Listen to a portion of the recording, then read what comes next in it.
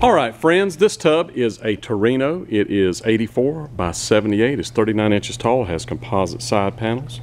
It's got Balboa electronics, the best that money can buy. It has LED lights, as you can see. It's got double fountains here that shoot out into the tub and match the LED lights. It's got neck and shoulders jets right over here. You can see neck and shoulders. It has a nice step in. It has a anchor seat here. It's got some foot jets in the floor.